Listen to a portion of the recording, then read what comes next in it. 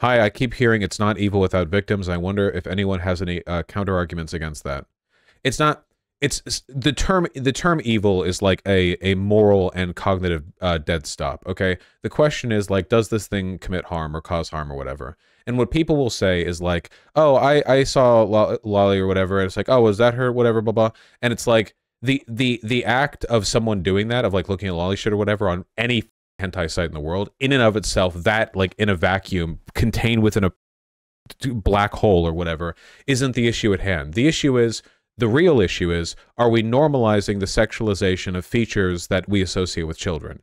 And you know, I think it does, and I think that's pretty weird. You know, it's probably shouldn't do that. You know, so the term evil again is one of those like moral, like, well, what is evil? You know, the real question, of course, for a utilitarian is like, where's the harm? Like, what is there utility? Is there not? Like, is there harm? Is there not? And in that case, you know, I have always thought that there is a lot of that, of like over sexualization of youth. I will say, however, and you know, and this, not to be contrarian or whatever, but like, there are easy targets and there are difficult targets. And the easy target is going online and saying CP is bad, lolicon is bad. Like, wow, congratulations, you know, you've climbed up the first step of a staircase.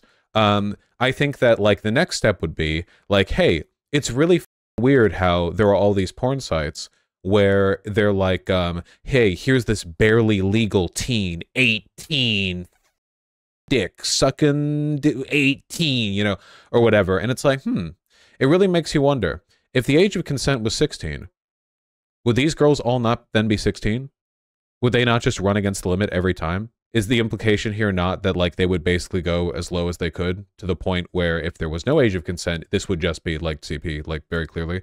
And I think the answer to that is yeah, in a lot of cases, yeah. And I think a big part of that is just the fetishization of youthfulness, especially in women. And I think it's probably not good, you know? And a lot of it plays into the like red pill the wall stuff, where they pretend that women stop being attractive at 25.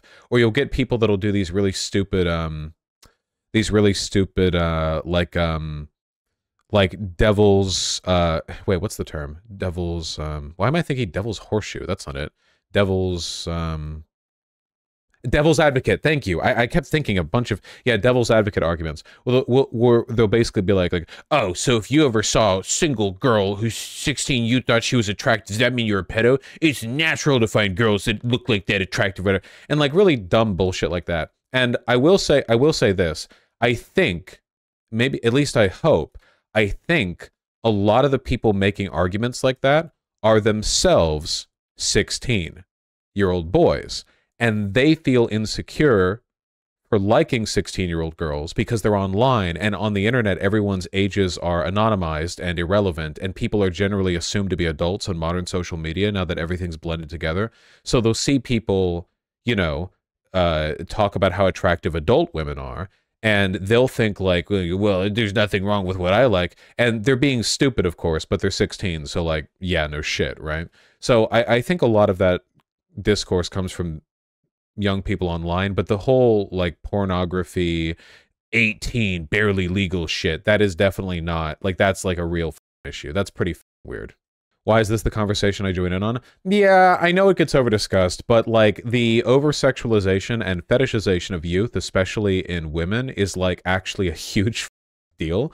I think a lot of it has to do with you know, people say that is about power, not sex, and that's true. The reasons for this are pretty complicated, and you can read psychological papers on it, but like, this is a pretty well accepted fact that the things that make a person, well, it doesn't make you, you know, the things that in the mental processes that are associated with a willingness to have a lot more to do with insecurity and power than they do purely with sexual attraction. And I think in line with that, a lot of the creepy pedo shit has to do with male insecurity and a fear of women with the power and knowledge to make fun of them. I think that a lot of guys basically are just really insecure about how they look, or how they talk, or how they fuck. And the idea of a woman ever laughing at them for those things is like gut-wrenchingly, like life-endingly terrifying to them. I know that sounds really dumb, but like, I mean it. Like, think a lot of European dudes used to do pistol duels over minor insults. Okay, the human brain is capable of, like, this is socialization for you. You know, people will construct an incredible amount of personal investment in pretty superficial shit. Like, you know, you get, like, people do this today. Like there will be guys at a club, and one dude will shoulder check another guy accidentally, but then not apologize because he, you know, wants to come across like cool. And then 30 seconds pass, and one of those two men is dead, like head slammed against the corner of a table, dead. You know, like, what the your life's over, buddy. Both of yours. You know, one of you in jail and one of you in the grave. Was that worth it? And, like, you know, humans are retarded is the thing. That's the takeaway here. But anyway, I think a lot of guys basically are like, wow, you know, with feminism ruining women, and women are so, like, uppity, and women will, like, laugh at you, and women are, and a lot of this plays in with race too, where they'll think, like, you know, they think, because they see all this interracial cuckold porn. I'm being serious when I say this. This is, like, a big part of, like, male sexuality on the internet, seems to be, like, reconciling your identity in the context of this dynamic where there's the hypersexualization of black men and their masculinity, where men, like, black men, get treated as, like, dumb animals, but also as very virile. So women fall for their... How many comics did you guys see online that were basically just, wow, women don't like me, a nice white guy, but they will get by this black thug? How many? So many in my life. Like, I've seen variants of this. I've seen them in obviously Nazi ways. I've seen these in ways that came across as a little bit more, I guess I wouldn't say innocuous, but, like, less vitriolically racist, you know, that, like, there's so many of them. It's such a common thing, you know? And a lot of these guys, you know, fetishize that dynamic, which is racist, but, you know, a lot of people have racist kinks, I guess. If you can find a way to reconcile that and act them out in a way that doesn't hurt people, I don't think that's necessarily wrong, you know? Like, if you're into, like, racist race play or whatever, and you find a black girlfriend who wants to be called the N-word while she's... whatever, your adults go, whatever. Like, critically analyze your kinks so that you're not, like, reflecting that shit into other people. But you only live once. If you get rock hard thinking of doing that, and she's really into that, like, who am I to stand between you two? As long as you're both, you know, consenting, whatever.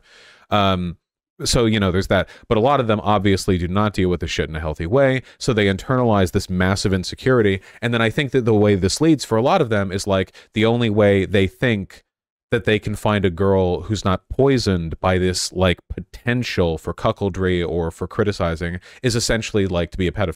They'll think, like, oh, well, you know, a 14-year-old girl wouldn't do this. And that's why there's such a huge overlap between Nazis and pedophiles, because Nazis already have an entire ideology built out of sexual insecurity and, like, overemphasized, fetishized racial dynamics. So for them to take all of that and, like, naturally, you know, you have all those thoughts in your head, and then it's like, ah, well, what is the ultimate barefoot trad wife or whatever? Anyway, I guess what I'm saying, like, to sum all this up, is that all Nazis are pedophiles.